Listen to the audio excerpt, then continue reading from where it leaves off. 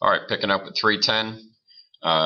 Here in this section, we'll be writing equations of a line, given the following information: 2 points on the line, slope and a point, or the graph. Then we can write the equation. Also, we want to find the equation of a new line that's parallel or perpendicular to a given line through a given point on the line. And then writing equations, graphing lines and inequalities and slopes and whatnot, stuff we've already been doing, will be thrown in here with this. So with that, let's start on problem 1. On a map, snapper lane passes through 2, -1 and 4, 8. If Miami Ave is perpendicular snapper lane and passes through 9, 2, what will be the equation of the line representing Miami Ave? Okay, well, let's come over here. Let's start off with a graph. Okay, give us an idea of what we're looking at here. Here's our x. Here's my y. 2, -1. There's my first point. The second point's at 4, 8. 1, 2, 3, 4, 5, 6, 7, 8. So there's our street that we're talking about. And 5, 6, 7, 8, 9, 2 is where we want to intersect that. Or I'm sorry, we want to go through that, but we want to be perpendicular right here. Okay, we want to be perpendicular right here. So the first thing we're going to do is find the slope of this line, take the negative reciprocal so we can find the slope of this line, and then use that slope and that point to find the equation of that line. So let's start off here with our first equation. We knew that this is 2, -1, and this was 4, 8. So the slope of that line will be 8 minus the -1 over 4 minus 2, and we're going to get 9/2 as our slope. So the slope of the perpendicular is going to be the negative reciprocal of that, -9 over 2. So we're going to take that slope, and we're going to take our point 9, 2, and we're going to plug it all into y equals mx plus b and find the equation of our line in slope-intercept form. So 2 equals -2/9 times our x9 plus our b, our y-intercept. That's what we're trying to find. This cancels out here. I get a -2, so I'm going to add 2. 4 equals b. So y equals -2/9 x plus 4. That's the equation of this line that passes through this point perpendicular to this road or this line. Okay, so when we look back over here, -2/9 x plus 4, there we go, it's b. Okay, answer B.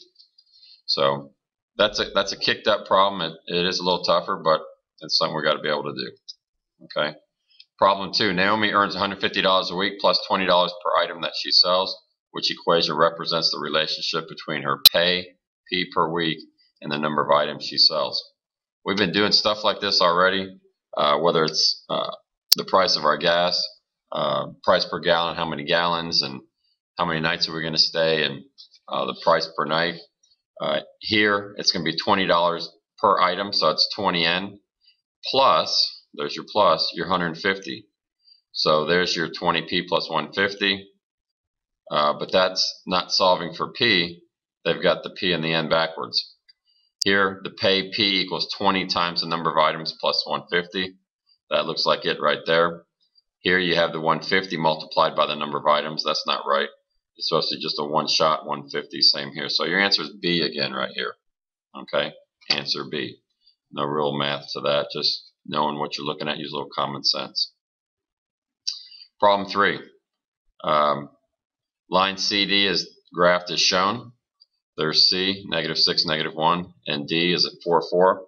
What's the x-intercept of the line that is perpendicular to line CD at D? So a lot like what we just did.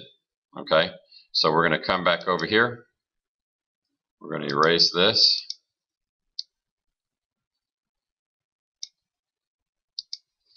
Okay, we're going to find the slope of our first line. So we've got slope is going to be -1 minus 4.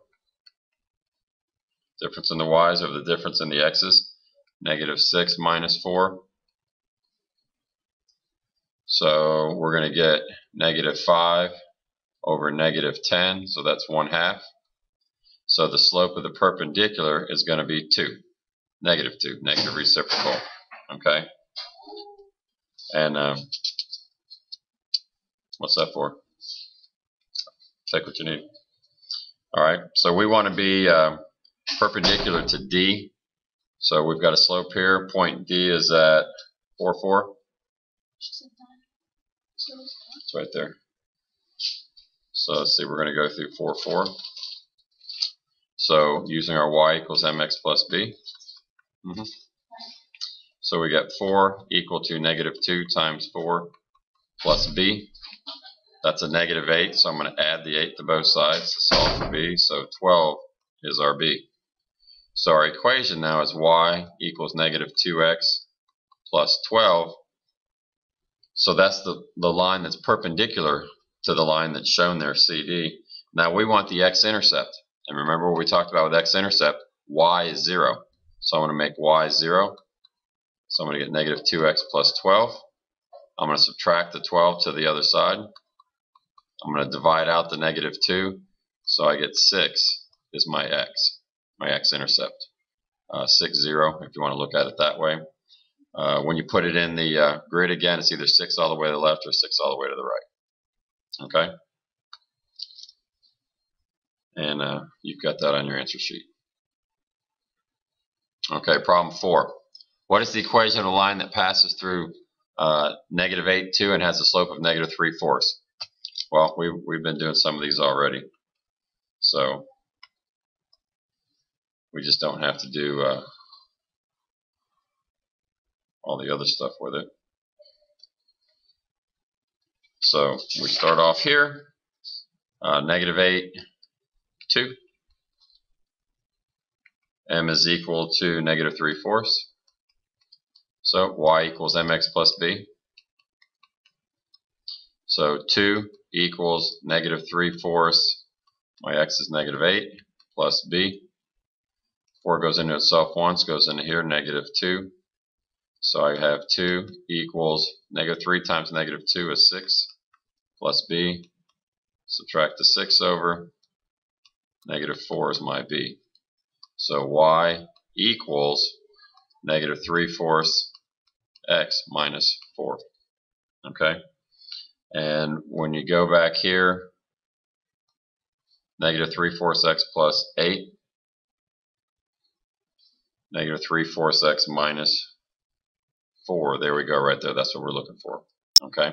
Same thing we had. So the answer for 4 is D, and that's where it was. All right? 5. Rewrite the equation in standard form. Remember, standard form is ax plus by equals some constant. So we start out with 5 minus negative 5. 5 equals negative 5/3. I'm sorry. Let me erase that.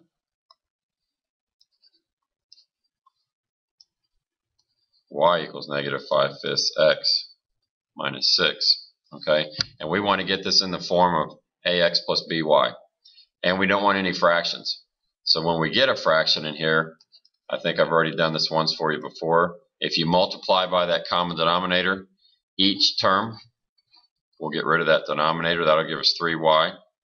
The 3's here are going to cancel. So I'm going to minus 5x. And then 6 times 3 is 18.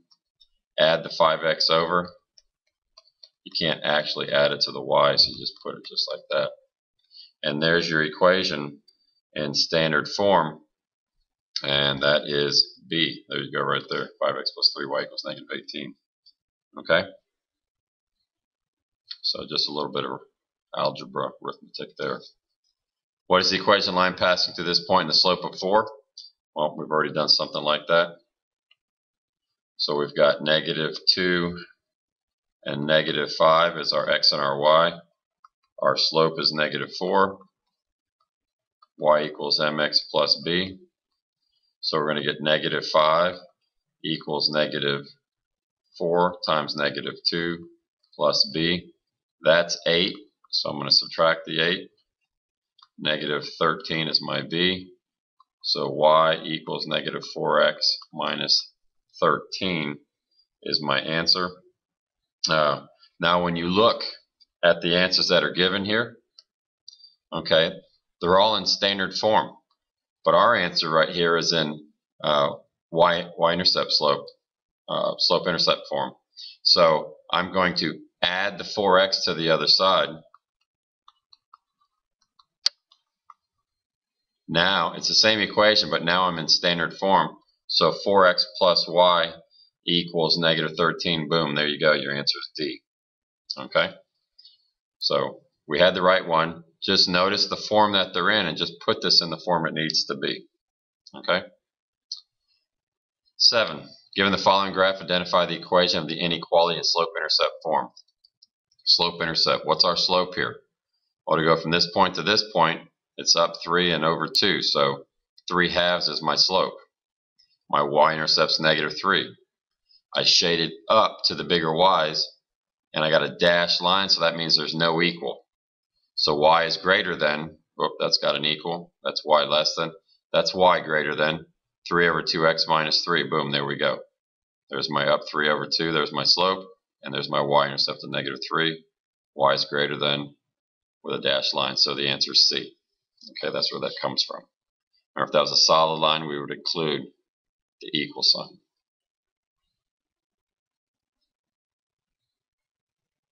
Come on.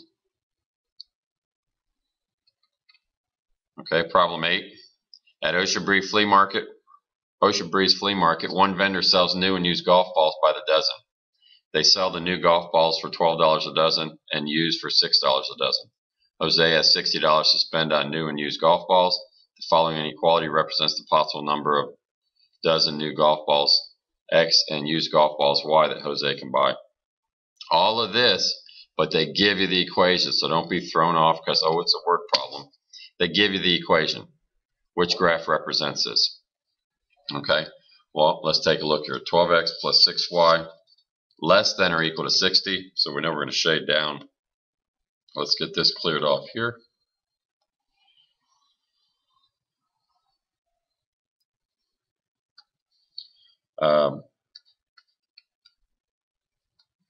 When we did problems like this in class, and I've already done it, it's in standard form, we used x and y intercepts. Okay, we did this on an earlier problem. So for the x-intercept, make y equal to 0. So that cancels out, and I get 12x, because 0 times 6 is 0, is less than or equal to 60. Divide the 12 over, and you get 5. So my x is going to be at 5. My y-intercept, we make x equal to 0. So if x is 0, 12 times 0, that's gone. I get 6y less than or equal to 60. Divide that out, I get 10. So my x is at 5 and my y is at 10. So when I'm looking here, there I have y at 10 and x at 5. Backwards, right? Where'd I go here?